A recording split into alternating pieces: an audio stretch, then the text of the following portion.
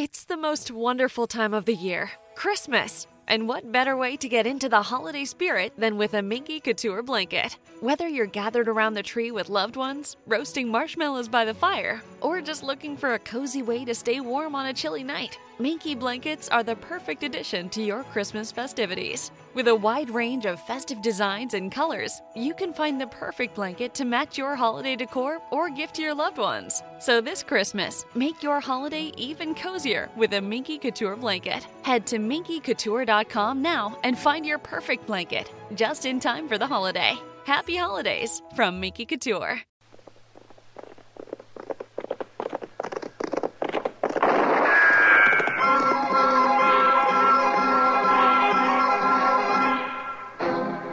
Around Dodge City and into territory on west, there's just one way to handle the killers and the spoilers, and that's with a U.S. Marshal and the smell of Gunsmoke.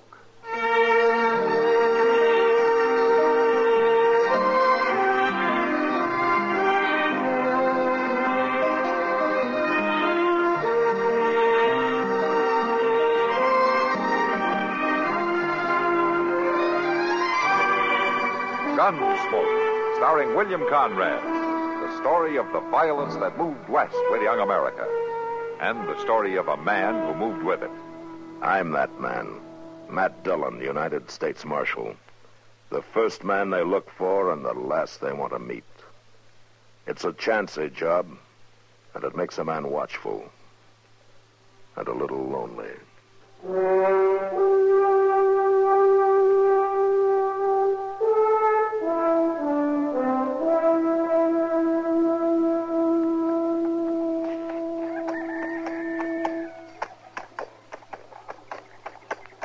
Stokes!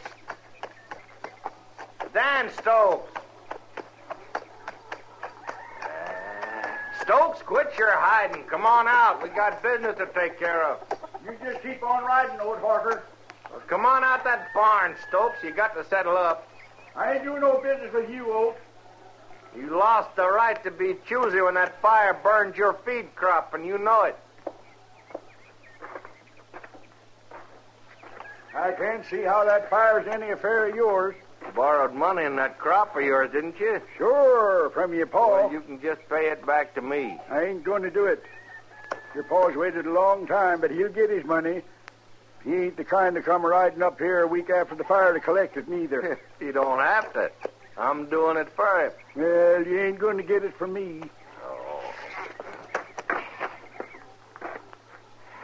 Now, you listen here, Stokes.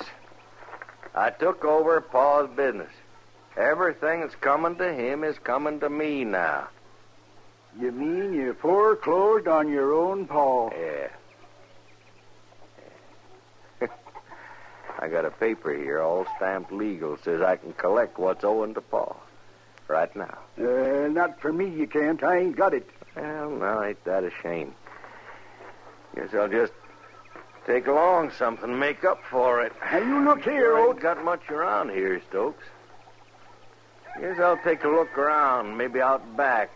Out the corral, maybe. Now, you stay away from my horse. You recollect you got yourself a pretty good stud horse. Well, you You miserable... recollect I made you an offer for him about a week back. A good fair offer. I wouldn't sell you one of my horses if I had to starve You for ain't it. going to worry about selling me nothing. I'm just going to take that horse. You can't and do it, we'll Oak. call that dead all square, Stokes. Because I don't want to have to call the law down on you and take over your land. Well, I ain't going to allow it. You ain't going to do nothing but go on in there and lead me out that horse. No, but it ain't right. It's as right as it's going to get. The law is with me, Stokes. Come on, get along now. Well, fetch me that horse. I'll go in there and fetch him myself. I've been wanting to throw a rope on it. Yeah. All right, I'll get him. It's more like it. But don't let me hear about you mistreating him like you do your other horses. What you do about it? I'll come and get him. I'll take him back. Not after he's mine. You hurt him, and I'll come and get him. I'll get him if I have to kill you.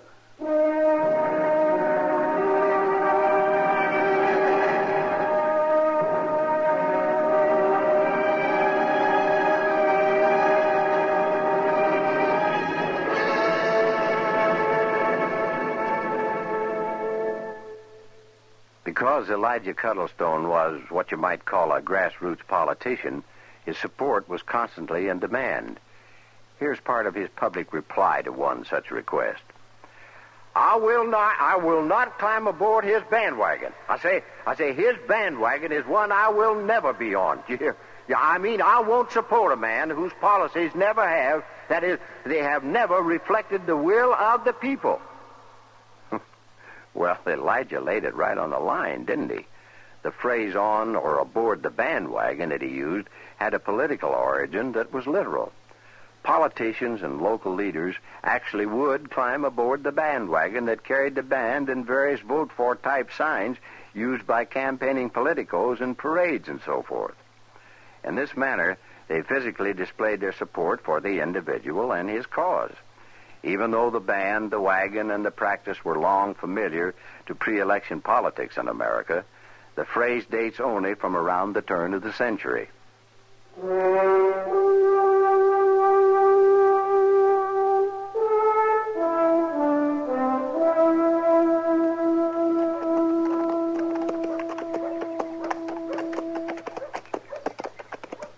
Yes, sir, Mr. Dillon.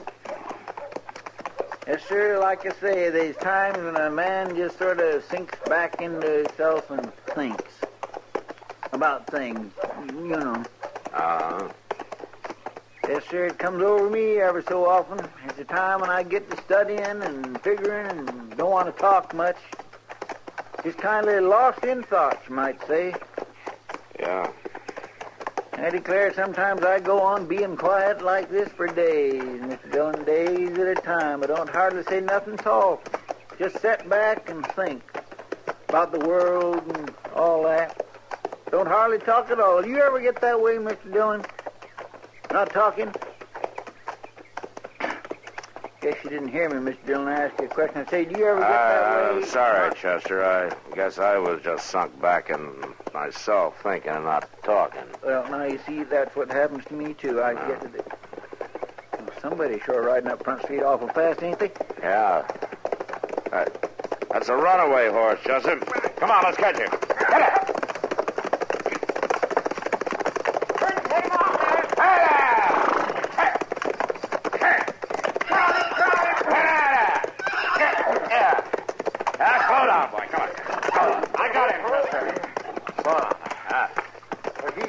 Heading out of town. Yeah. I sure was. No wonder. Look. My goodness. He's been beat. Why, somebody like to kill him. Yeah. Them quirt marks go right through his hide. Those aren't quirt marks, Chester. This horse has been bullwhipped. Oh, now, who would do a thing like that? I don't know, but I'm sure going to find out. Come on, let's take him over to the livery stable. Yes, sir. Come on. Come on, old man. We'll get you patched up good as new. Oh, my. Hello, Matt. Chester. Oh, hold, Doc. Doc? Ah, what do you got here? Oh. Somebody did quite a job on that horse. You know who it is? No, Doc, I don't. I just found him running. And whoever it is, I think he'd be ashamed to claim him. Are you taking him over to the stable? Yeah, I figured I'd leave him there and see who comes after him. Good, I'll come along. I think I have some stuff that'll make him feel better. Oh, you have? Oh, that's fine, Doc. A man who'd do a thing like that ought to be whipped himself. Yeah, and I wouldn't mind doing the job. I'll take him on over, Chester. You go down after the mail, will you? Yes, sir. I'll meet you back at the office, huh? All right, sir. Come on.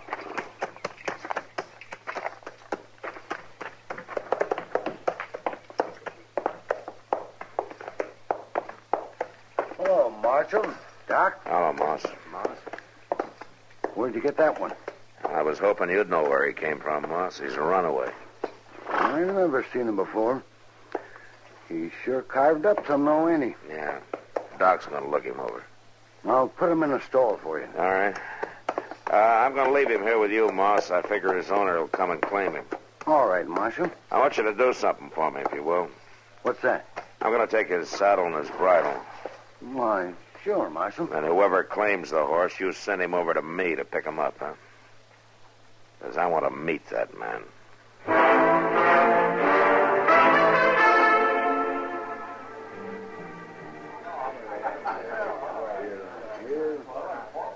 You want another beer, Matt? No, thanks, Kitty. Besides, at the rate you're selling it tonight, looks like you might run out. The boys are worked up a real good thirst, all right. Now, that doesn't exactly make you mad, does it? No, not as long as they can pay for it. Marshal Dillon. Oh, hello, Dan. Kitty, you know Dan Stokes. Oh, sure. Hello, Dan. Have a chair. Thank you, ma'am. You want a beer, Dan? Oh, no thanks, Miss Kitty. Marshal, I got something to ask you.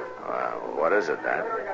I want to know something, Marshal, legal-like. Well, I'll help you if I can. I want to know, can a man come up with a paper in his hand and take your horse? Can he do that, Marshal? Well, that depends, Dan. Did you owe him something? No, not him, Marshal. Not ever him. He just wanted that stud horse. Oh? Well, you better tell me about it. Well, it's that Oat Harker. I never owed him nothing, but I did owe his paw. He said he took over his paw's business and he come with a paper and took my horse. Had he tried to buy your horse? Yeah, he sure had, but I wouldn't sell. Not to him. Oh, why not? Because he's a mean man, Marshal. A mean man with animals. I don't sell my stock to people like him. Now I'm going to get him back. I'd like to do it legal-like, but I ain't too particular. Yeah. Dan, what did your horse look like? Oh, he was a real good stud horse, Marshal. A big roan with a blaze. I raised him from a foal. No man's going to harm him. Yeah. Well, I'll tell you, Dan, I'll look into it. Now, Harker may be within his rights, but I'll see what I can do. Marshal, you know Oat Harker? You might say that we've had kind of an introduction, yeah. Well, I'd like to stay on the right side of the law, but I don't aim to have that horse hurt, and that's for certain. Well, thanks, Marshal. Goodbye, Miss Kitty. Goodbye, Dan. So long, Dan. Matt, was that the horse you told me about? The runaway you found this morning? Yeah. Are you going to tell Dan Stokes about it? I'm going to wait and see if Oat Harker shows up to claim him, Kitty.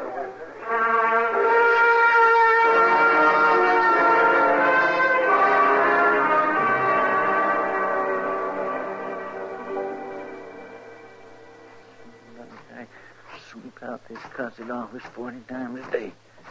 Prairie dogs, just little place of the... Hey! Then they... Oh! I'm sorry, mister. You watch what you're doing. Well, I was only sweeping the dirt out the door, and you just happened to walk in at the wrong time. Where's the marshal?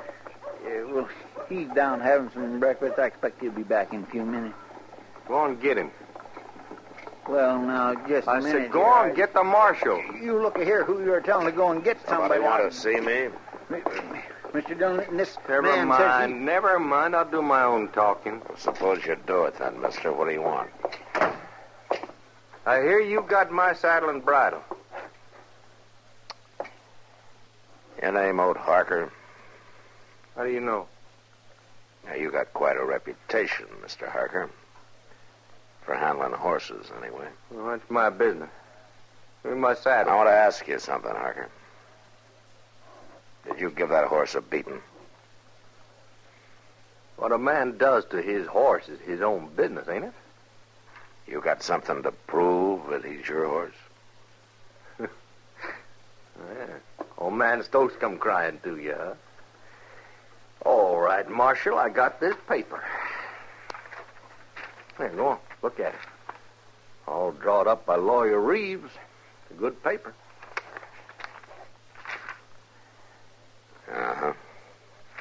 You really hog-tied old Stokes to get that horse, didn't you? I get what I want. Yeah. So you can half kill it, huh? Marshal, that's my horse. What I do to him is my affair. No, you just give me my saddle and my bridle, I can get out of here. All right, so is your horse, but I want to tell you something, Harker. If I ever hear you beating him or any other stock of yours, I'm going to come after you. You got a law about a man and his horse? I'll find one. Chester, give him his saddle. Yonder it is.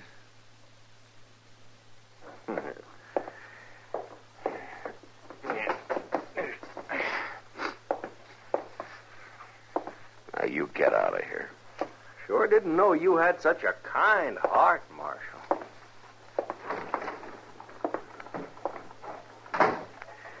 Mr. Dillon, is that horse sure enough his? Well, that's what the paper said, Chester. Oh, morning, Matt. Oh, Chester. Doc, Say, Matt, who's that fellow that came out of here carrying a saddle and a bridle? that was Ode Harker, Doc. He's on his way over to the livery stable to get that runaway.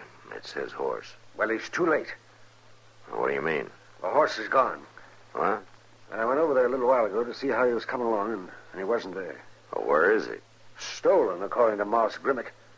But it seemed to me he didn't care at all. He said he figured the horse would be better off back where he belonged. Yeah. All right, come on, Chester. Get your stuff together. Yes, sir. You know where you're going, Matt? Yeah, Doc, and I just hope I'm not too late.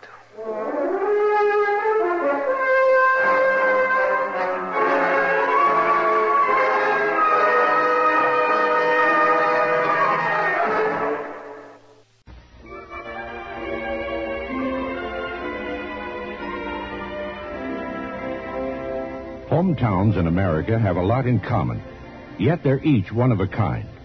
Take, for example, Pulaski, Virginia. Every day is another day of sawdust in the air at Pulaski, but it's clean and fine and white.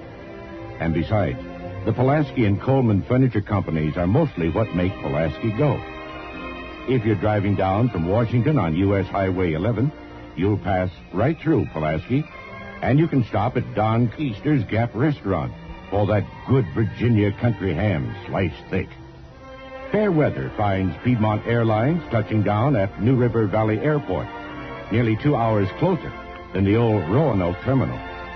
If you're in Pulaski at the right time, you can catch a ball game between Pulaski and Dublin. Or if you're staying longer, a season ticket to the concerts in Blacksburg at BMI are just the thing. And those Civil War cannons still need a nice-sized park. But if your hometown is Pulaski, you already know this. We only wanted to remind you it's still there.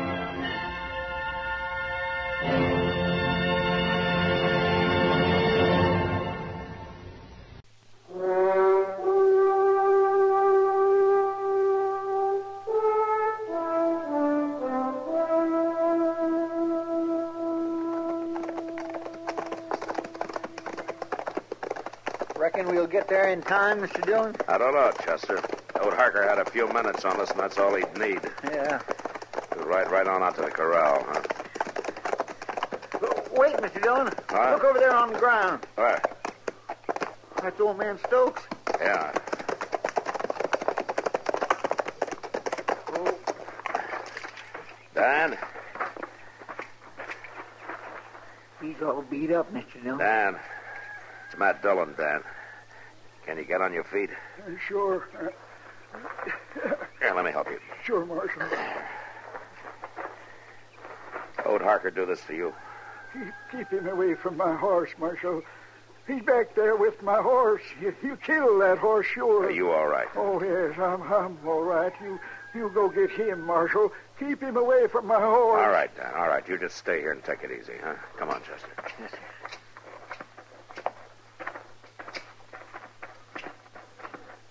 Look there, he was right. Ode Harker's in the corral after that horse. From here, it's hard to tell who's after who. That stud's really going after him. Harker's going to have trouble roping him.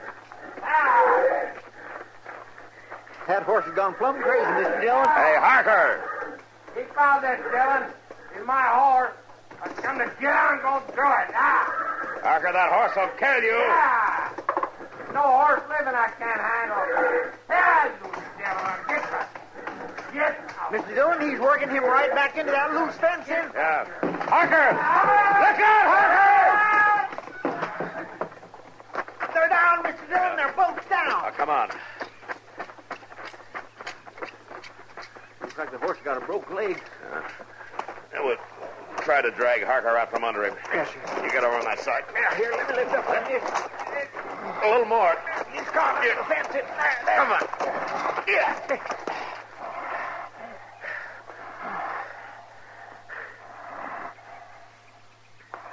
He's dead, Mr. Dillon.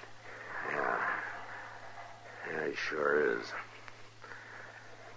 It wouldn't have been much good living the way that horse left him. No, sir. Well, we'll borrow a wagon from Dan and take him back to town. What about the horse? Pretty bad crippled. Yeah. Well, I guess there's only one thing to do. Marshal, wait a minute, Marshal. Wait a minute. What is it, Dan? That horse. Don't shoot him. That horse. Oh, now, Dan, he's got to be put away. He's got a broken leg. You know, you can't leave him like this. But, Marshal, if he's got to be shot, I'll do the shooting. He's still my horse.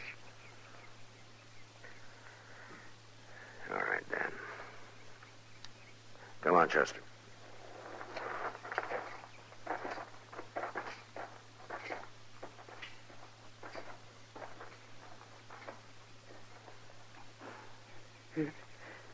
It don't seem fair that you had to suffer. I'm awful sorry, boy.